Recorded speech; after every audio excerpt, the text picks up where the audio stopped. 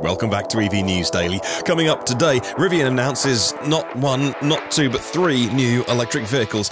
A two-seater Tesla Model Y and IONIQ5 offers. Plus, stay tuned, because later in the show, I'll tell you what Stellantis are saying about their plan for cheaper electric vehicles. Well, good morning, good afternoon, or good evening, wherever you are in the world. Welcome to EV News Daily, your trusted source of EV information. Last one of the week. It's Friday, 8th of March. I'm Martin Lee, and I go through every EV story that I can find so you don't have to. Hopefully in 20 minutes or so a day, we can save you so much time and just bring you what you need to know. We go live at 5 p.m. UK, that's midday Eastern. Patreon supporters, though, get the episodes as soon as they're ready and ad-free. Be like them by clicking on a link in the show notes. We love it when new EVs get announced, and these were really cool announcements by Rivian yesterday, just after this show goes live. So we've had a few hours to kind of digest the news, actually. So rather than breaking news, hopefully we can add a little bit of context. I'll give you my opinion at the end of the news segment on this, but Rivian announced three new electric SUV models, the R2, the R3 and the RX, although calling them crossovers, the R3 and the RX, they're certainly chunky, smaller cars, but you'd call them more like a Volkswagen Golf size, really. It was at an informal event at Laguna Beach in California. I must say that the style of the event was, I thought, significant. It was quite a small venue, which they'd packed, obviously, oversubscribed guest list, but the way that they did it, I thought, was interesting. Almost in the round, there were people on certainly three sides of RJ Scaringe with the cars rotating in the middle and a big LED screen at one end. But it felt very intimate, and the crowd, at least, were sitting very close to him, unlike, like a big pop gig where there's, or an Elon Musk Tesla event where the crowd are kind of behind crash barriers. So it felt very, well, Rivian, actually, which is probably a good thing. Now, we were there to hear about the R2. Now, you know the R1 series, the R1S, R1T.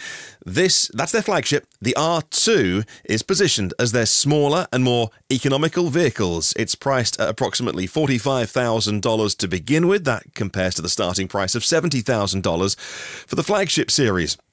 They said it will offer from up to 300 miles of range, or rather, it will offer 300 miles of range in any form of configuration. The three configurations are single, dual, or triple motor. Now, those triple motors are going to be beasts, but very specific language they used, and I'll get into that in a moment. But any of those configurations will have over 300 miles of range. It's slated for release in the first half of 2026. Well, the Rivian R2 is aimed firmly at the Tesla Model Y and the Mach-E market. The R2 showcases what's still a rugged, boxy design reminiscent of the R1S, including Rivian's signature light bar, tow hooks, big frunk up the front. The interior has dual screens and Rivian's own software, so no Apple CarPlay here. A new steering wheel with haptic dials, double glove boxes, which got a big cheer, and fold flat seating for versatile cargo spaces. Now, two battery sizes will be offered, with the larger expected to be the one that delivers over the 300 miles of range,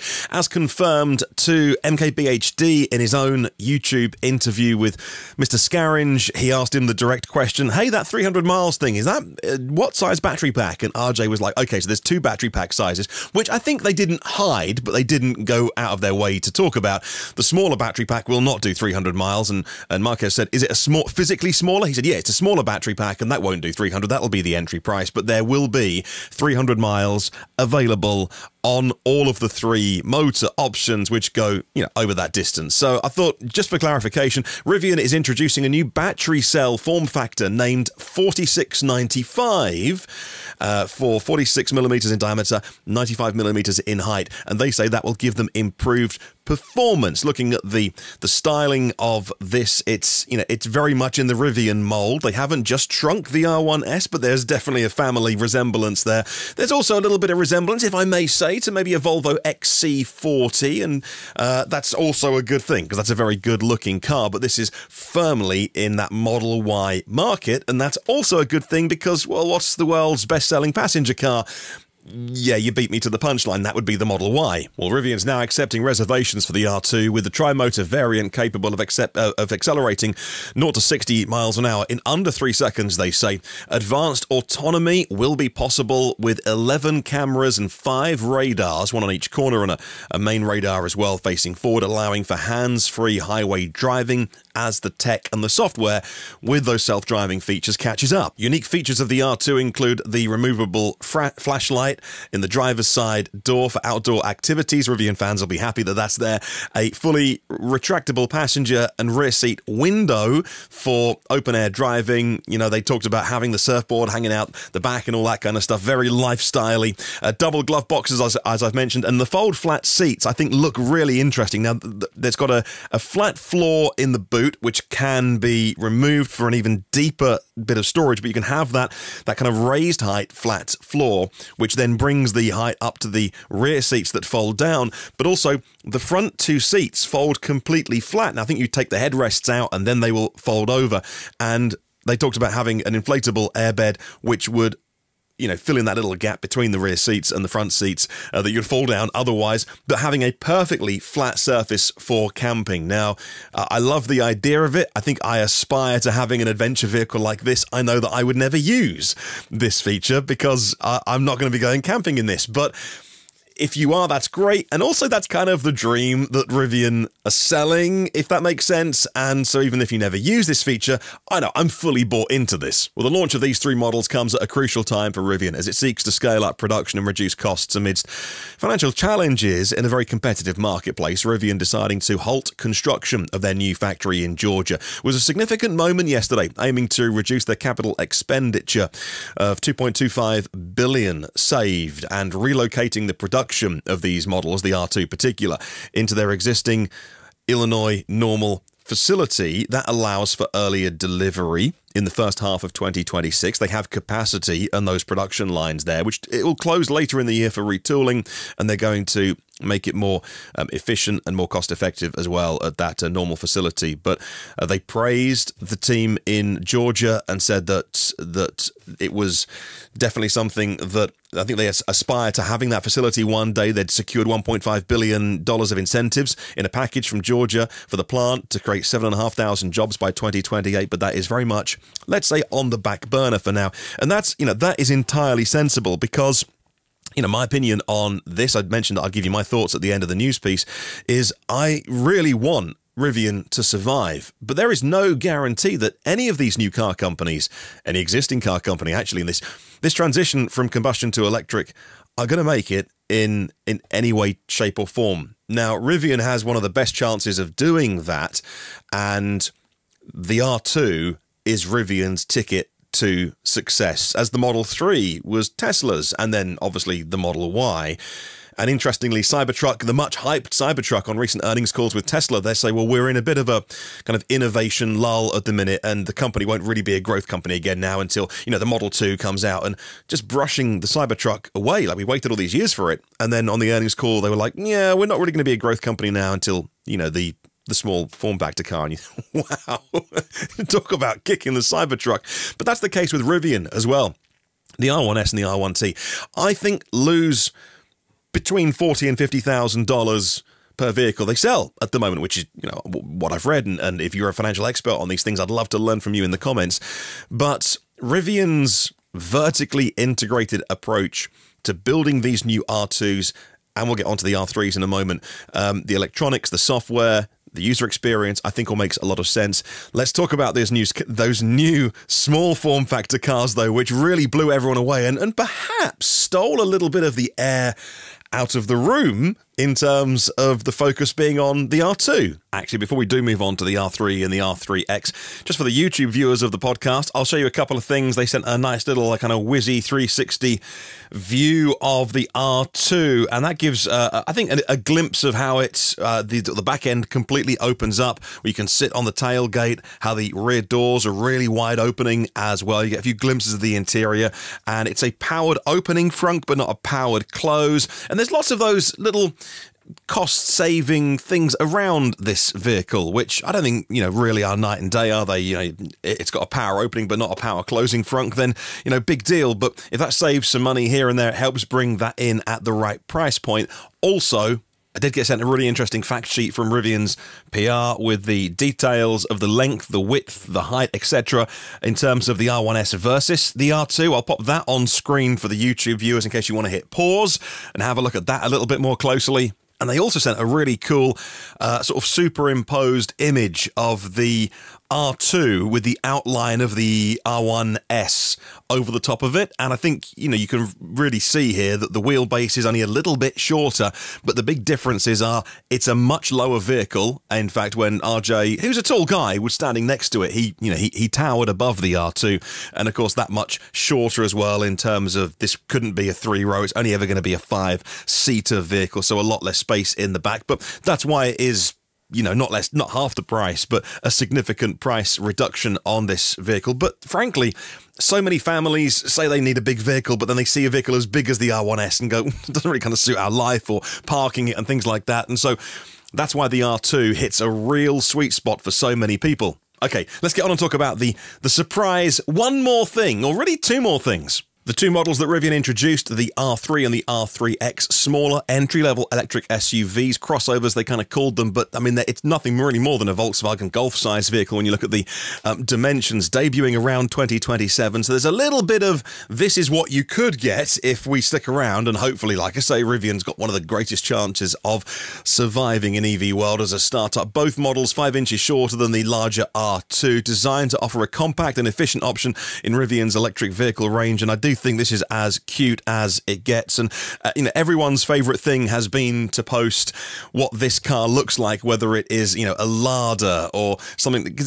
There is something about the rear end of this vehicle which is instantly so familiar, but also it's very unique, and Rivian's styling is very much a family resemblance. They haven't got rid of the headlamps, of course, and we're talking about a vehicle that's 3 years away, but the R3 features the signature design and the power operated rear hatch with a full width tail light and a separate opening rear glass, very Range Rover. So just the top glass of the back will open up to store long items, surfboards, I think they said, a trombone. They sort of joked about it on the live stream. Expected to inherit the drivetrain options from the R2, the R3 aims to deliver over 300 miles of range and support fast charging using the J3400 connector, which is a good point. I haven't mentioned the J3400, have I? No, because these cars natively will come with J3400, and it's interesting because on the R2, it's on the rear corner of the bumper, quite low down, but it's a small hatch, a small opening, like Teslas have a small.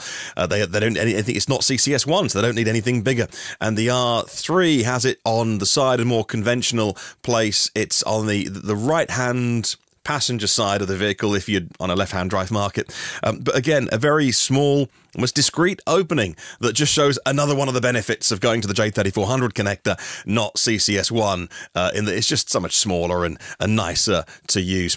R3, like I mentioned, single, dual and triple motor for the R3X variant. So what's the R3X? Well, for a start, it's not exactly the same as the R3. It's a little bit wider, and it will have a tri-motor powertrain. Where on earth they're going to put 3 motors in this thing? Now, obviously, they're betting on motor technology getting smaller, because this is a very compact vehicle, and they're going to fit 3 motors inside it. I mean, that's a challenge on a Model S Plaid, so you're going to get 3 motors in here.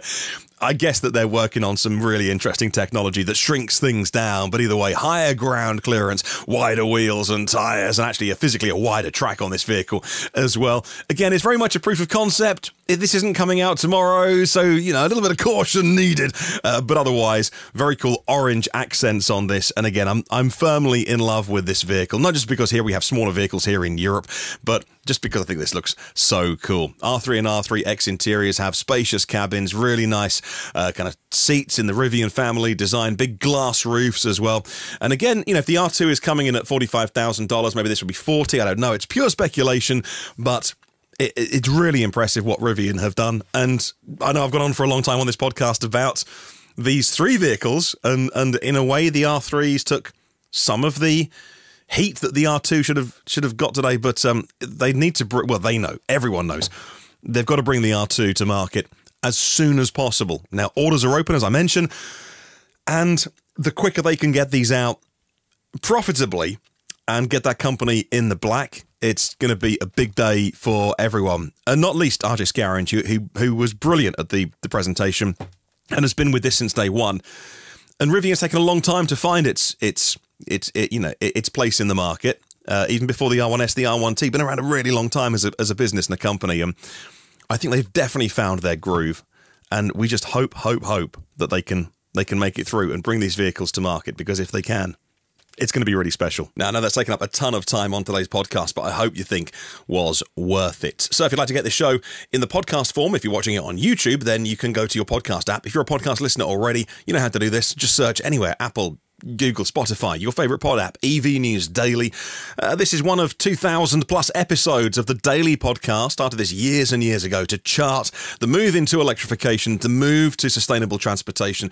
We added some news about renewables and grid storage along the way, and hopefully you like what we do here. And I'd invite you to have a look at the podcast, hit subscribe, so whether you've got the visual or audio versions, you are always in touch. In 20 minutes a day, you never need to miss out on the most important EV news around. Now, Tesla is launching, this is clever, a two-seater Model Y in France to exploit a tax break.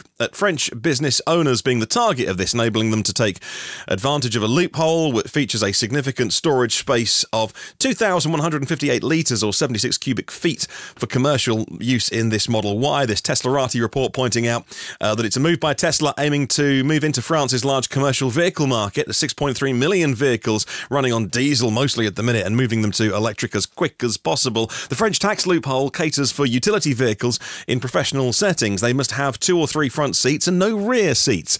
We've seen similar things like this before with the, what was it? The Renault Zoe, wasn't it? Had like a van version, which was funny because the Renault Zoe is tiny and it was a van version of that. But to take advantage of this tax loophole in France, Tesla has the skills and tech, if they wanted to make a commercial vehicle, much like Rivian, who we've talked a lot about today, with the Amazon van, the EDV. But Tesla choose not to do that and rather do this, which, you could say is a clever workaround for a very specific tax case. Pop a link to, if you want to see more pictures of that crazy two-seater Model Y, in the show notes. Let's stay with Tesla, and Powerwall 3 is now officially on the market. Now, they have been installing it for quite some time now, actually, before the new year, but it's now officially open to order on the website. Tesla's highly anticipated Powerwall 3, available across the US, with plans to expand to Puerto Rico and Hawaii later this year. Now, Powerwall 3 distinguishes itself from Powerwall 2 by offering, mostly, there's lots of changes,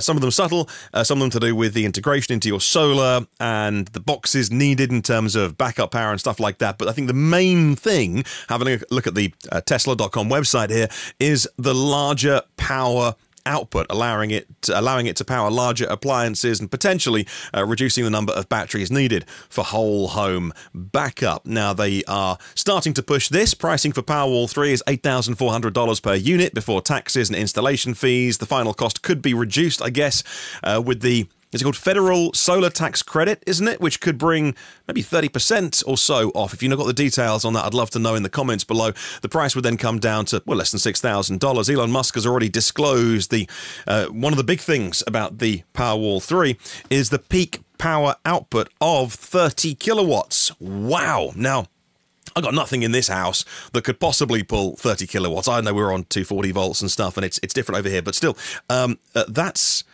crazy, but also very cool. And 30 kilowatts of peak power and 11.5 kilowatts of continuous, that's up from 7. The important thing to note is that Powerwall 3 is not backwards compatible in terms of a mix and match situation, meaning existing Powerwall 2 users can't just add another one of these to get a bit more storage. But find out all the details. I'll pop a link to Tesla's website in the show notes if you'd like to find out more. Well, the war of words continues between China and, everybody else really, but this time it's not Europe and China, it's the US and China. The Energy Secretary Jennifer Granholm expressing concerns about China's domination in the EV scene and potentially dominating the US EV market with affordable models, which would be terrible, of course, if people had cheaper cars to buy and more affordable models. Wouldn't it be awful if people had that option in the marketplace? I know I'm being obviously moderately facetious here. But that's the point, is that, the US car makers at the moment aren't doing it. We know all the reasons why, but you can't get any. There are cheap ones, but you're not allowed them because they're from China. The statement follows Joe Biden's similar remarks, emphasizing the threat to the US automotive industry as it develops its own manufacturing infrastructure. The CNBC report coming out yesterday says that China surpassed Japan as the leading car exporter in 2023, and their sights are set very high indeed. There are 24 million EVs on the road right now in China. The Inflation Reduction Act in the US offers tax incentives for EVs assembled in North America, with conditions attached for critical mineral and battery components and where they're sourced from, vehicles associated with foreign entities of concern. So China, but it's China, Iran, North Korea and more, Russia in there as well. But it's the China rule, and Energy Secretary Granholm saying that we are very concerned about China bigfooting our industry in the US, even as we are building up now this incredible backbone of manufacturing. Well, that's what she is saying today, but recent US policies haven't yet fully kicked in. I mean, they are aimed at limiting China's access to advanced semiconductor technology, highlighting the ongoing efforts to mitigate potential security and economic risks in China EVs. They've recently been saying, well, we need to think about any data that's being sent back to China from outside of the country. And, that is true. Connected cars do send a lot of data back, not just, the BMS and charge data, but potentially,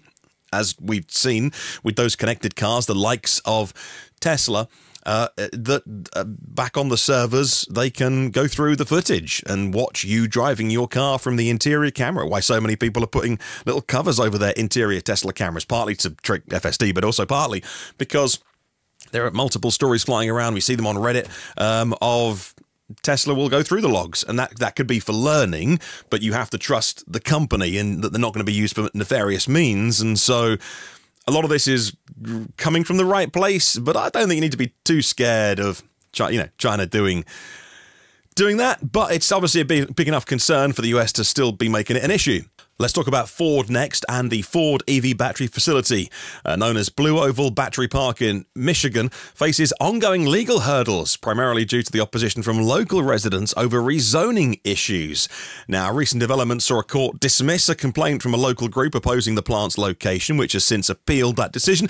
The dispute centres on a petition that the committee argues was unjustly rejected, aiming to trigger a citywide vote on rezoning of the land designated for the future Ford EV battery plant. Officials remain positive, they say, on the progress of the project, highlighting the economic benefits to the area, construction, job creation, local business, patronage, etc. And then there's the other issue of Ford's partnership with CATL, the Chinese battery company, who aren't part of this, but Ford are licensing their technology. But yeah, there'll be Chinese boots on the ground at Ford's facility. So multiple reasons to oppose this, and Ford continue with this project. Badly needed battery infrastructure and battery supply for their EVs. Now let's talk leasing and deals on the IONIQ5 and IONIQ6. A cheeky little press release dropped into my inbox just now talking about the IONIQ5 and 6 monthly deals on offer. This is specifically here in the UK, but I saw something similar in the US last week that was $249 per month, and we don't do a lot of financial stuff in terms of like lease deals and stuff on this podcast, because the minute you do it, it's out of date, and it's all to do with like down payments and interest rates and stuff like that. But I thought I'd bring this up as a general talking point because Hyundai is unveiling their March offers. The deals pertain to the premium rear-wheel drive variant, 77.4 kilowatt-hour battery, IONIQ5 with 315 miles of range, IONIQ6 322 miles on WLTP on their EGMP platform. And it allows not only for the ultra-fast charging on, 250 plus kilowatt charging, but coming in at really decent prices. Now, personal contract hire, it's a thing that we have, PCH or PCP over here. The PCH is $299 per month for both vehicles, and there's a business contract hire with rates beginning at £249 per month, which is just an insanely good deal if you do lease your vehicles and you do finance them. I always say that, we don't do that because I don't want to get into the business of car financing and learning all about that. So we buy our vehicles, nearly always used, by the way, and that can go well and it can not go well. I've made money on 2 EVs that I've sold them for more than I bought them for. I'm no car dealer, but equally the Kona that I bought from Dad at the end of 2022, I'm trying to get my timeline right, I lost £1,000 a month on that Kona. Because we sold it a year later. I bought it for 34, sold it for 21, and that stung. I could have financed a vehicle or hired one or whatever for a lot less than that. So I've been bitten on the bum before, but and then the Polestar that we just bought, 3-year-old, got it from auction. My friend Nick, or EV Nick, you'll know him on YouTube as, got me that from the auctions for £24,000, and I've seen the dealers selling them for about 26. And so hopefully we can run it for a year. I always treat my vehicles really well and won't lose too much money on that. Touch wood. But either way, I'm putting these finance deals out there just so you know that the South Koreans are really serious about getting an EV in your hands. Now, some battery news from the South Koreans. And SK On introduced advanced fast-charging EV cells named the Advanced SF and SF Plus at the Interbattery trade show in Seoul in South Korea. And now the original SF battery, launched in 2021, had a high nickel content to achieve rapid charging, 10 to 80% in 18 minutes.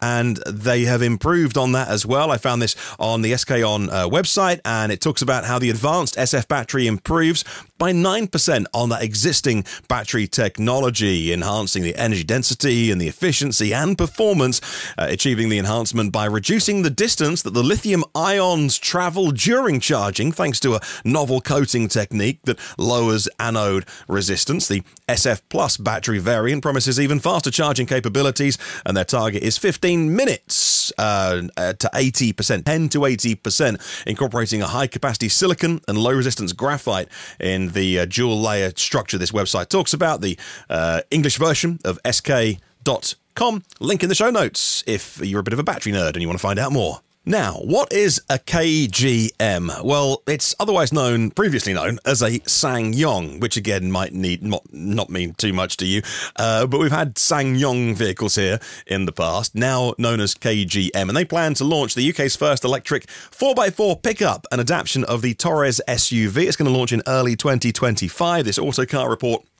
pointing out it's part of their strategy to refresh their brand and go electric after their acquisition by Mahindra a couple of years ago. The upcoming model features a dual motor setup and 300 miles based on the Torres EVX platform, modified for all-wheel drive capability, 80 kilowatt-hour battery on this truck, and they've yet to release all the specs on this, but it's going to have 145 kilowatts of power and come to the UK as a truck in early 2025. Now, this aims to stand out in the UK market. We haven't got a big truck culture here. We have got the Maxus T90 EV. I think in Australia and New Zealand it's the LDV something, but that's a two-wheel drive, rear-wheel drive electric pickup. Very bare bones inside. It's a working commercial vehicle. It's not meant to be luxurious. Pretty limited functionality. Off-road, though, being only rear-wheel drive. I'll keep an eye on this story and let you know pricing when it arrives. Now let's talk Volvo. And Volvo Trucks, different thing. Volvo Trucks hit record sales in 2023, achieving a record-breaking number and a surge in, you know where I'm going with this, electric truck deliveries. It's always the EV bit of the business that's doing really well, with a 256% increase from the previous year. That totals 1,977 electric trucks globally shipped in 2023. Volvo's market share in the European electric truck segment rose to 47%. Volvo Trucks introducing two new EV models, the FH Aero and the FM Low Entry, expanding their range to 8 models now, designed for various different needs. The company has delivered electric trucks now to 45 countries across 6 continents since 2019, including first-time deliveries to countries like Latin America, Morocco, South Korea, Malaysia, all for the first time in 2023. And I think Tesla's semi-truck takes up pretty much most of the oxygen in the room when you come to talk about heavy trucking, but it's a really interesting scene and sector with much more happening than just the Tesla thing, which is also very, very good as well.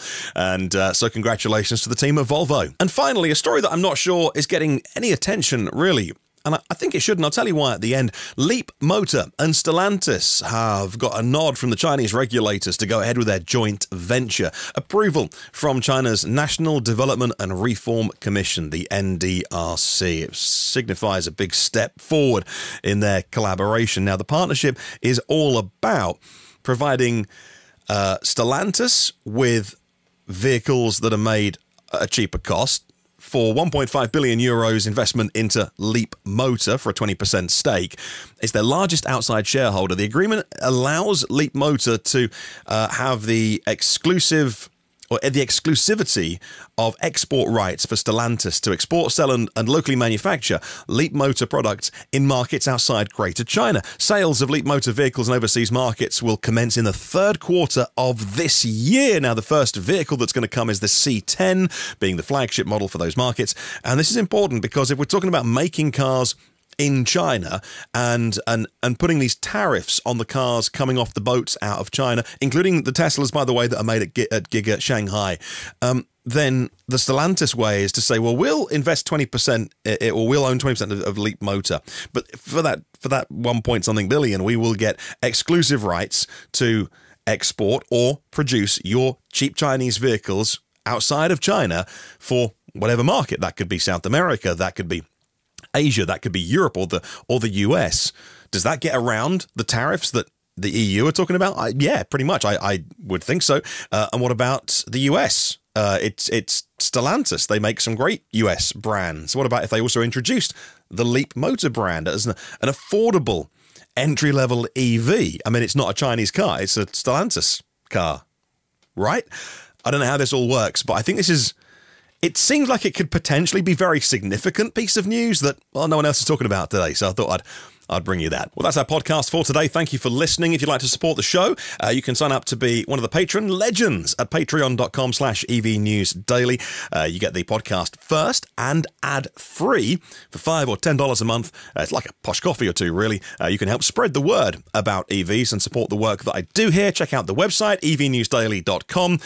There's an archive of over 2,000 episodes if you are really a glutton for punishment. You don't need any more of my face and voice, do you? But in the podcast archive, make sure you're signed up to the audio version as well at EV News Daily in your pod apps, and make sure you're subscribed to the YouTube channel as we work our way towards 10,000 subscribers. That would be amazing to do that by summertime. Thank you for your support. As always, our premium partners: Porsche of the Village in Cincinnati, Audi of Cincinnati East, Volvo Cars of Cincinnati East, National Car Charging on the US mainland, and Aloha Charge in Hawaii, Derek Riley from Nevo.ie, and the Nevo EV Review Island YouTube channel, Octopus Electroverse, global public charging made simple with one app and one map, and LeasePlan Electric Moments, providing all the tools and guidance EV drivers need. Have a good and see you tomorrow. And remember, no, see you Monday. What am I saying? And remember, there's no such thing as a self-charging hybrid.